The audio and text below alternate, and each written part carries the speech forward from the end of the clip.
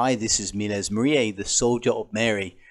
Right, so many of my videos have been on apparitions and prophecies linked to apparitions, looking at Garabandal, Fatima, Medjugorje, other more unknown apparitions.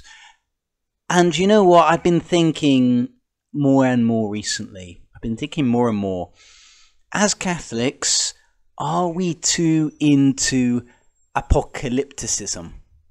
Are we too into the idea of impending disaster, destruction, chastisement, and cut off from a Christian optimism that maybe this isn't going to be the case? I've put some video up of Pope Benedict's visit to Great Britain, which was an amazing time of optimism.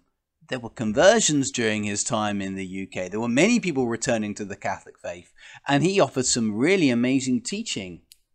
Now, of course, we've got the book of Revelation. It's true, and that book means apocalypse, doesn't it? Revelation, unveiling, apocalypse. And that was there in the early church. It was there in the early church. But that did not prevent the early church fathers from developing a deep and rich Christology. It didn't prevent them from going out to the ends of the earth, sending missionaries to far off lands. It didn't prevent them from getting down to things here and now about saving souls in this moment, in this point of history, and indeed even looking ahead to the prospect that there was quite some time before the return of Christ.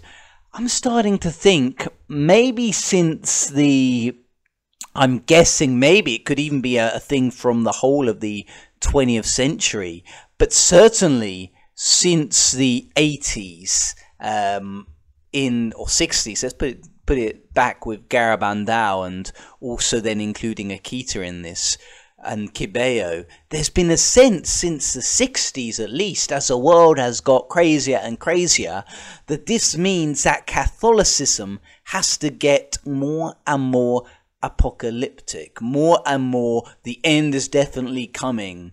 There's definitely going to be a chastisement. There's definitely going to be something huge, destructive force entering into our world and shaking things up. If not the second coming of Christ, as some people are saying, at least a huge chastisement. But the prophecies, so-called prophecies of chastisement, keep coming, don't they? And yet we continue.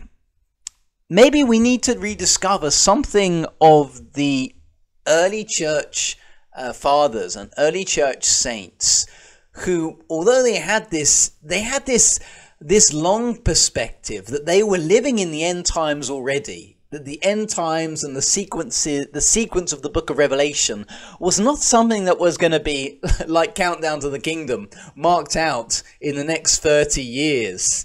There was a sense in which these events are already unfolding, and it's a slow unfolding, and it's an unfolding that's only known to God, and everything that we have received about this unfolding is in human language, and it's imperfect. And so, you know, maybe we need to grasp the messages of Akita, of Fatima, of Garabandal, of so many other places that speak of chastisements. Maybe we need to look at them through the same lens as the book of Revelation, seeing these as primarily mythic prophecies that are real, but they're highly symbolic, and they're things that we should not expect to define in terms of dates and times, and even identifying individual nations and individual actions going on. You know, this combines with another thought of mine that actually every apparition, and now I'm talking about outside of the book of Revelation, every apparition of Our Lady is for a particular place and a particular time and a particular context. You know, there were loads of apparitions of Our Lady through medieval England, and there were loads of apparitions and messages around the time of the Reformation. We don't even remember those now. We don't even think of those now. If you go on a tour through Spain, you'll soon find out that pretty much every village in Spain has had a apparition of Our Lady at some point, some beautiful message of Our Lady for that time, for that place.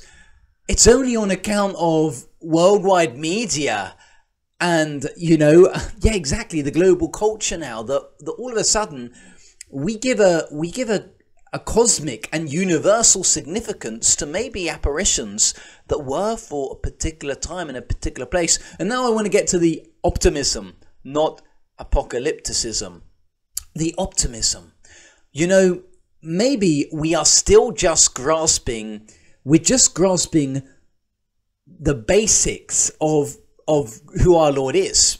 You know, we haven't really fully got to grips with who our Lord is. Of course, we've got the Nicene Creed, and we know we can define our Lord as nature and person and all of these things, and the Holy Trinity, but we haven't really grasped the cosmic significance of Christ. We haven't really vindicated Christ as the meaning of the universe, a master key to the meaning of the universe and of each individual person.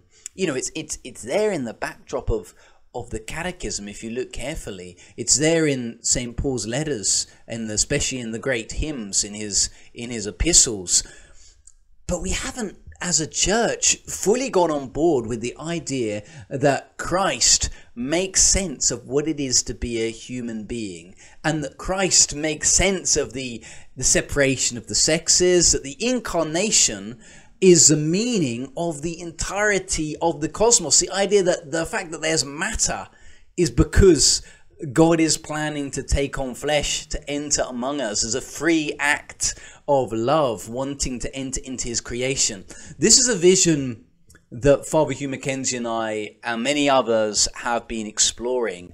This idea of as Christ as the master key to the meaning of the universe and of the individual person. Followers of Fr Edward Holloway, a Catholic theologian and philosopher of the last century, who wrote very profoundly on the need for a new synthesis between modern science and the Catholic faith, that actually we cannot see the incarnation as just a kind of add-on to the history of humanity, but that Almighty God, in planning the universe, is thinking about a free gift of himself, and that this is written into the nature of reason, is written into the nature of the formation of particles into hierarchies of unity throughout the universe.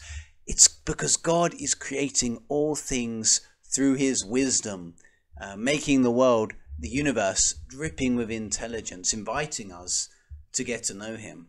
That the universe isn't the eternal wisdom, but the universe is kind of a created reflection of the wisdom of God, and a cradle for the eternal wisdom to take flesh and dwell with his creatures. With us, his creatures, created in his image, like him, the supreme mind, possessing created minds of our own, minds that are spiritual, with free will and intelligence, capable of creating new hierarchies of unity, chairs, tables, photocopiers, computer screens, shoes. We behave like the Logos because we're created in view of the Logos, and that the best way for us to live is to live like the Logos made flesh.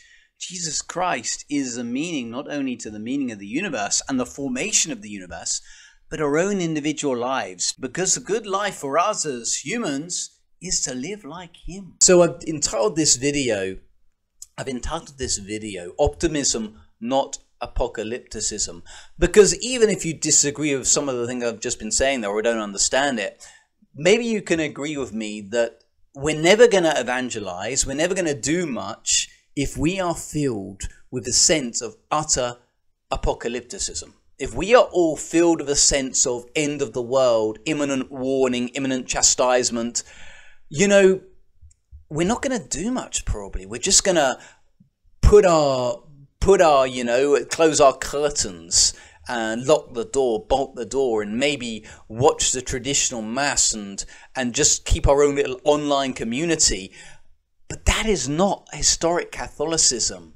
And even in, for example, the days of Pope St. Gregory the Great, he was under the impression that the end of the world was coming, Pope Gregory the Great, and he was under that impression because he had started to hear about the rise of this false prophet in in Arabia, spreading his false religion around that area and invading many territories, bringing havoc for Christians. He thought that meant that the end of the world was imminent.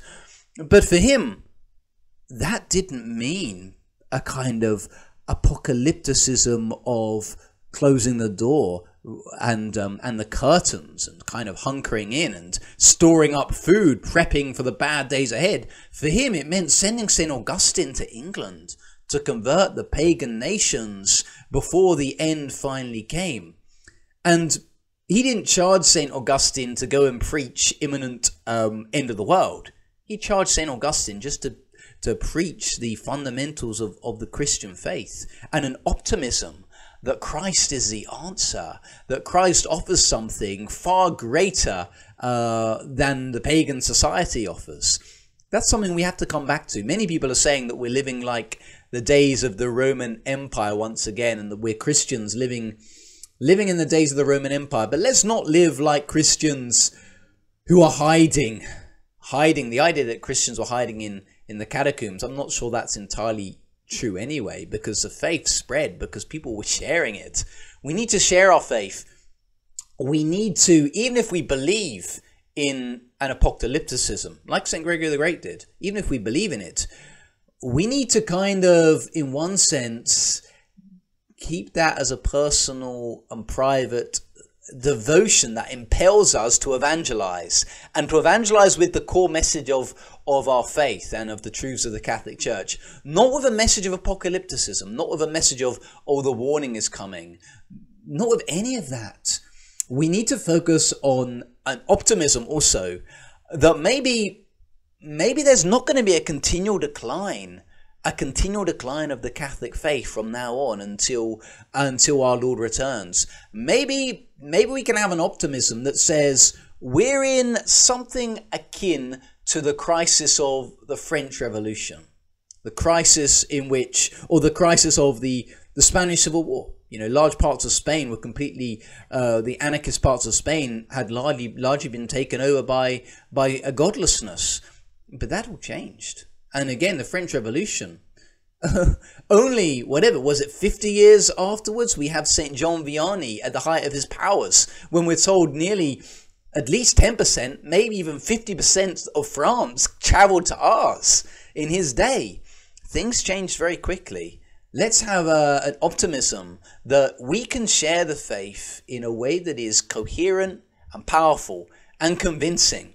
We don't need a Catholicism of apocalypticism. We need a Catholicism of optimism, that our Lord is with us, and that maybe we're just still in the very early days of Christianity. May Almighty God bless you. May Our Lady intercede for you. In the name of the Father, and of the Son, and of the Holy Spirit. Amen.